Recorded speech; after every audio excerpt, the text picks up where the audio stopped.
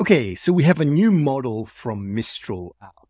And in this video, I want to go through some of the really interesting things about this model, about Mistral AI, the company, and then also we'll have a play with what it can do, both for just normal prompting, but also for function calling and seeing how we can actually sort of use this as an alternative to some of the OpenAI models that are doing function calling, etc. So first off, I'm not going to hype up the model like a lot of people are doing. This is a good model, right? If you came to watch the video just to find out if it's a good model, it's a good model. That's not the most interesting thing about this. I think one of the things that the sort of second point, which is much more interesting, is that this model hasn't been dumbed down by overly RLHF, perhaps like some of the big companies have done out there. And then the third point I think that's really interesting about this model is that they've done all of this in under 10 months. So Mistral itself hasn't even been around for a year, and yet they've released probably one of the best open source 7 billion models, both base model and a very good fine-tuned instruct model.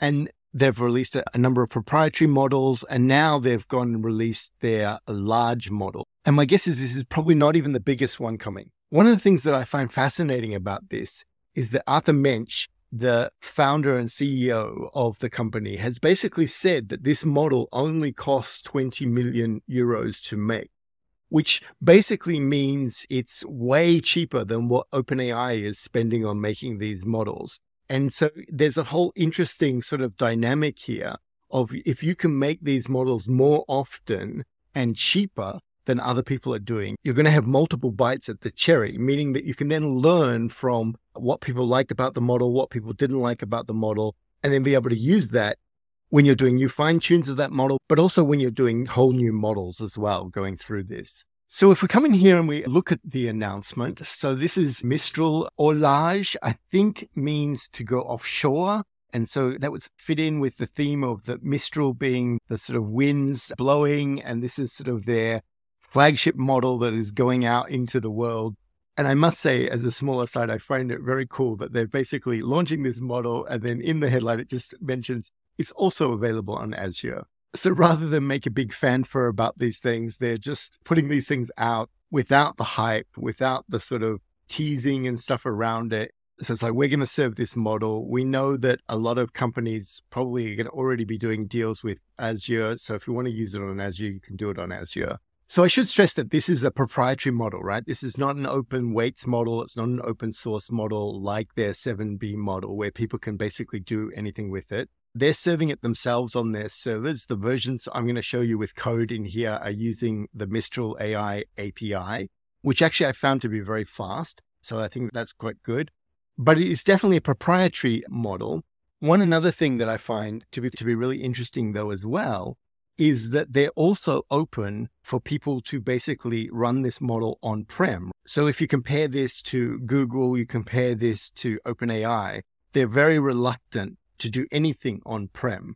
Anthropic has been open to doing stuff on-prem, and there are a lot of users out there that are big companies, that are hedge funds, that are people that just can't put their data out into the world, and they really need to run these things on-prem.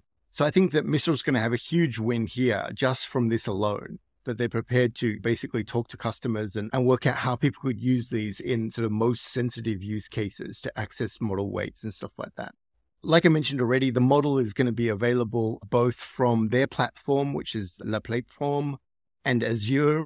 Anyway, let's jump in and have a look at the model. I'm going to talk a bit about the benchmarks. I'm going to talk a little bit about where, like all large language model companies, they're not always comparing apples to apples sort of comparisons in here. All right, so the main figure that they show in here is this benchmark of MMLU. Now, I'm not really sure why people still keep hanging on to MMLU as being like the prime benchmark. I don't think it's a great benchmark at all for this. So we can see that they're comparing themselves second to GPT-4 here.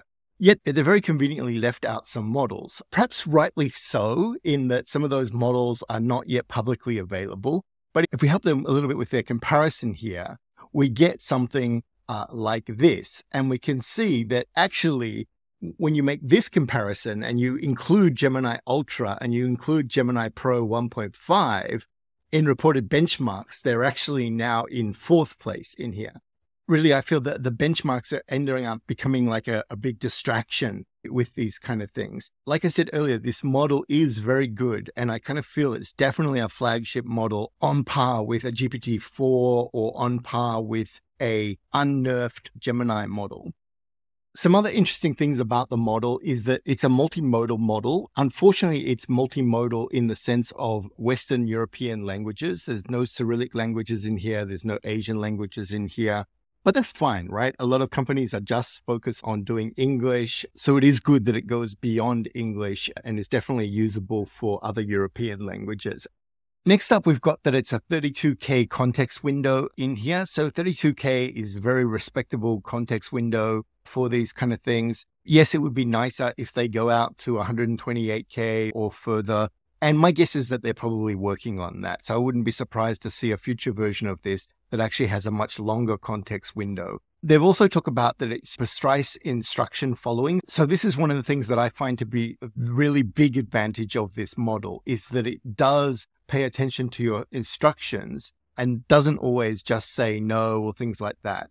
They've also done that in a way that it basically allows developers to set their own moderation policies. So by having it to follow instructions, it's going to be really interesting to see, can people jailbreak the prompts on this quite easily or not? And then the last one that I really want to cover in this video as well is the whole idea of that this is natively doing function calling. So I think after having played with this model for a while, one of its real strengths is around reasoning. I find it to be very good on things like GSM 8K. I find it very good on things that require decision making, that kind of thing. So I think this is one of the advantages of this. And my personal belief is that a lot of the big models from other tech companies are actually compromising their reasoning and compromising some of these skills by trying to make it overly safe and overly RLHFing or doing some kind of alignment training, which is basically reducing the ability for these things to be able to reason as well. Lastly, along with releasing this model, they've also released their own chat platform that they're calling Le Chat. This is basically just a chat interface where you can select different models, you can try some of these things out, etc. Let's jump in and have a look at some of the outputs, and then we'll have a look at the function calling for this stuff as well. All right, so let's have a look by starting with the Mistral Large, the latest model that they've basically released. So I'm actually going to use LangChain to actually do the calls here. You will need to basically get a Mistral key and set this up. So if you just go to their API docs, you can basically sign up, get a key, etc. You can go through it. I've basically put my key over here in the Collab secrets, just like normal. And then I'm just bringing in some standard stuff from LangChain so that we can call this. So you'll see that the model that I'm using here is basically Mistral Large largest. We can do the sort of standard, just invoke chain to get a response back. I'm just going to print it out in Markdown here. We can do streaming chains. If I've got that in here, we can see we can get something like that. And then we can also do, batch chains if you want to try doing that. And you can also then use the LangChain expression language in here. So this is just taken from the LangChain examples. All right, so for testing the actual model, I've basically just set up a generate function and made a little function where we can basically pass in an instruction, a system prompt, and a max length. And so basically just like we test all the other models and see how it goes. I'm going to go through this quite quickly. The responses are very impressive, right? They definitely have their own kind of feel that is different than both OpenAI and Google and Anthropic, right? It's definitely their own kind of feel. And I think this is one of the whole things that's interesting. Mistral 7B was like that also, in that it had its own kind of way of outputting things. For me, this actually feels a bit different than the 7B one. My guess is that probably because it's trained on a lot more data, those sorts of things. Okay, so write a detailed analogy between mathematics and a lighthouse. We've got, sure, be happy to create an analogy. Let's break it down step by step. So obviously in my system prompt there, I'm asking it to do the step-by-step thing. It does it quite nicely. Does it quite different than some of the Google models, how they're sort of seem to be heavily relying on chain of thought. This is doing it quite differently here. Mathematics and music, again, we get some nice results out. You'll notice that the response times here are actually nice and snappy on this big model as well. The standard question that I've asked for going on a year now, coming up on a year now, what's the difference between a llama, vicuña, and alpaca? Again, we get a sort of structured response, because we're asking for the step-by-step, it is quite different than the structure of the responses in the Mistral 7B, though. So that's interesting to notice. So I think this is clearly paying attention to the system prompt in here. We ask for an email to Sam Altman. We write out your reasoning step by step. So it does a better job than something like the Gemma model last week, which in this question, it just gave us reasoning. It didn't give us an email when we asked for the reasoning. Here, it's still giving us an email, but it's putting the reasoning in the context of the email. Again, quite snappy generation here. 5-year-old.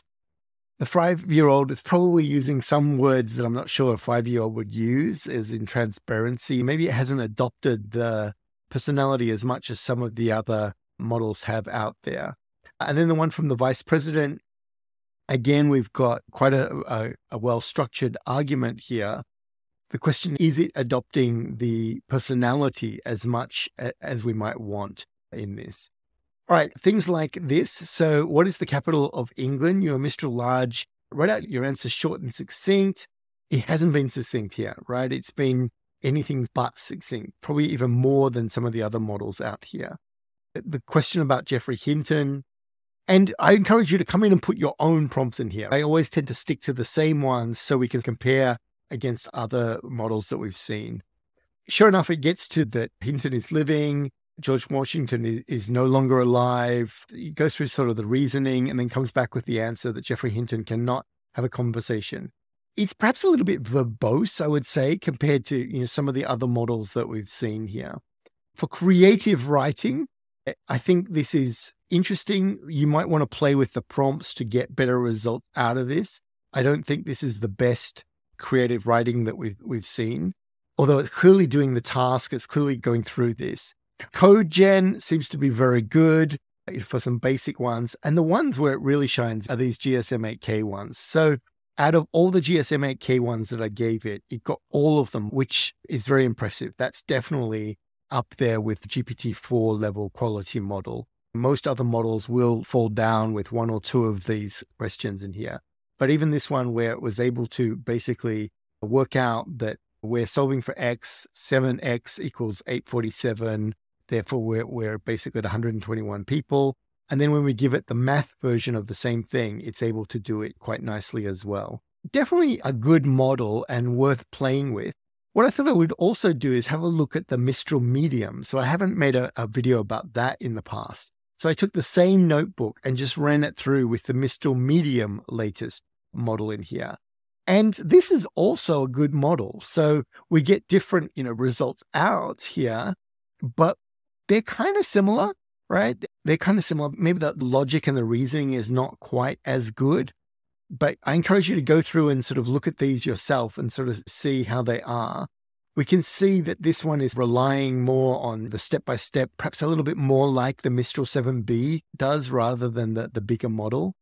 The young child email to Sam Altman actually seems to have done a nice job of capturing the character, maybe a little bit better than even the big model here. So I guess really you want to try these out and see, okay, how well do they go?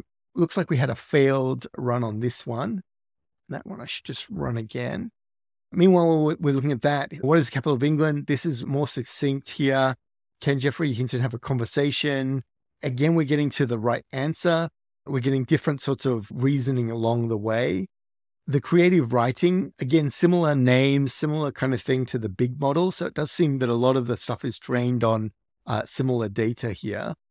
And then finally, the GSM-8Ks with this medium-sized model actually does pretty nicely. It seems to be getting all of these right with this same model here. Now, the reasoning is different than the large model, but it does seem to be, in some ways, for some of them, it's more succinct. For some of them, it's more verbose. But again, all the GSM-8K questions are correct here. So overall, I'd say take the notebooks, have a play with it yourself, see what you can get out of this, and then decide if you like this model. I can definitely see that for some people, this may be an alternative to the OpenAI models and to some of the Anthropic models. And it will be very interesting with the large model to get it to try and do some of the sort of evaluations along the lines that people do with RAGAS and other sorts of LLM evaluations where you're getting one LLM to evaluate another LLM. So it'd be really interesting to see where people have always used GPT-4 for evaluating the open source models. Now, I do think we've maybe got another model that with the Mistral Large here that can do that as well. It definitely seems to have, a good sense of reasoning in this model. So I'll be interested to see what people do with it for that as well. Okay, so one of the big features of Mistral Large is its ability to do function calling. This is something that we've seen OpenAI implement extensively, and people are using it for a variety of different tasks, especially things like agents, and just getting the model to return instructions of how to run a specific tool or a specific function in here. So with Mistral Large, it's not hugely different. I'm just going to walk through some examples of this. So the first thing you want to do is set up your tools. So here I'm basically just making this up as if we're like a restaurant, and this is like an online booking, ordering platform, something like that. There are two tools here. You can either order some food to pick up for a takeaway order, or you can make an online booking for a certain time. Now, you'll notice here that I'm returning things back. All I'm doing is just taking these in and returning back. You could imagine in here I'd have some logic that actually sends it to a point of sale or does something else with it in here. One of the key things here is, though, what you're sending back is what's going to be sent to the language model to confirm the last part. So you'll see later on, I've sort of played with this second one a little bit to get the language model not to say things like, oh, okay, I'll email you or call to check to confirm the time or something like that. Here, we're basically taking in one variable for food items. So it's just going to be a string of food items. And in this one, we're going to take in two variables, one for day and one for time in here. All right, so once you've got those tools, so these are the two tools that we've got. And you could imagine that these could do API calls. They could do a variety of different things. We then want to make a JSON schema for each tool. So the JSON schema is pretty simple. Here, I'm basically having, because I've got multiple tools, you're going to have a list with two objects in it. The first one is going to be called takeaway order. And the really key part to this is the descriptions. So put an order in for the food that you want to pick up and take away. And then food items, the food items you want to order, right? So these are passed into the model so that the model knows what arguments it needs to give back to the function in there. And you can see that the required arguments back are the food items in this case. The second one, and if I was making it a little bit fancier, I'd probably make this a list of food items, but here I've just put it all in one string. The second one is, again, quite simple. This is an online booking. Place a booking at the restaurant for lunch or dinner. The two properties here are basically day and time, the day that you want to book to come in and eat at the restaurant, and then time, the time you want to book for lunch. Again, if I was making this a little bit more sophisticated, I might have some sort of checks about date and that kind of thing as well. The idea here, though, is that we're going to get two variables out.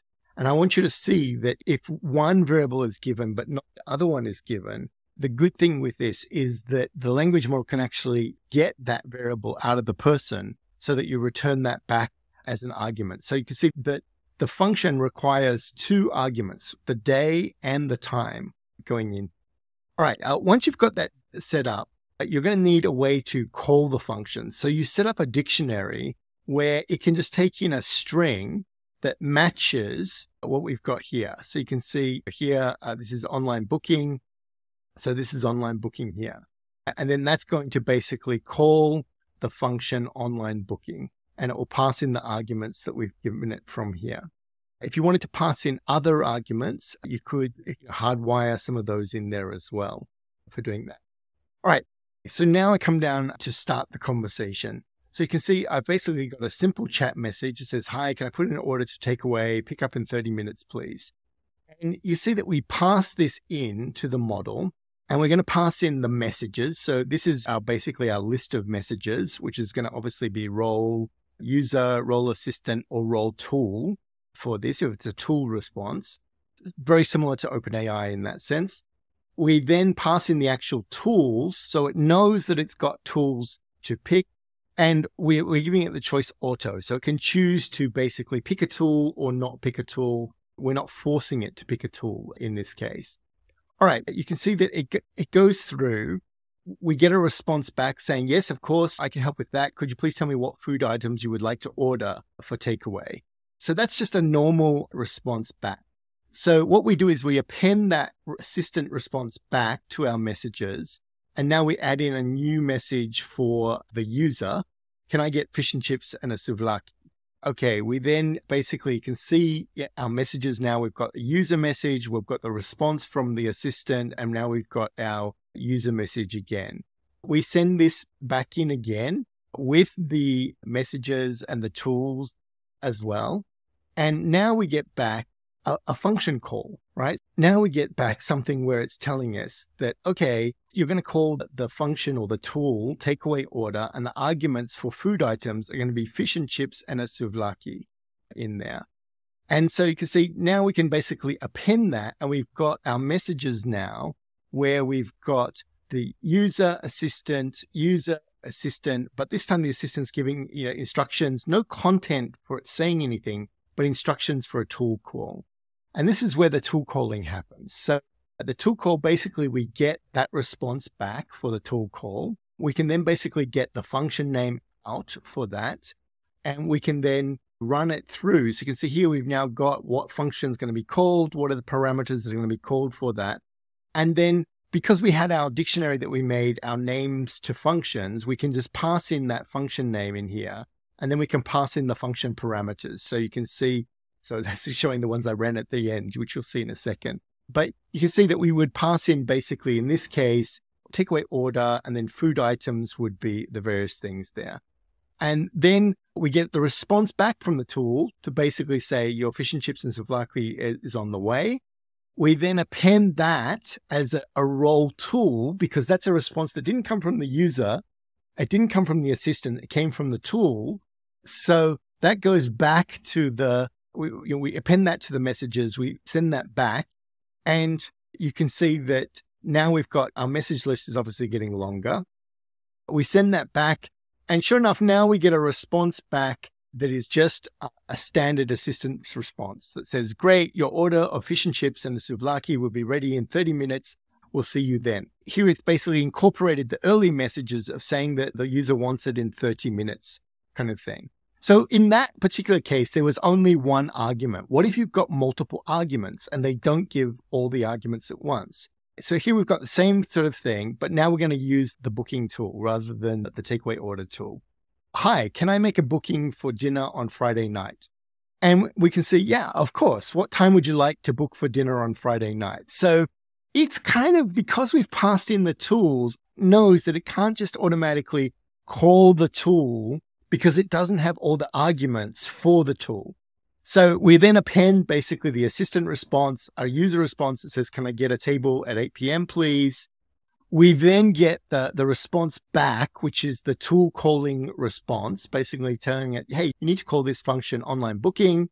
And the arguments are going to be day, Friday, time, 8 p.m. We then go through the tool call, get the details out of that. We can see that your booking is set for Friday, 8 p.m. No need to see. Now, I've done it as if the tool is kind of talking to the customer, but really you could just have it come back and say, booking confirmed, Friday, 8 p.m., and then anything else you want to pass to the large language model.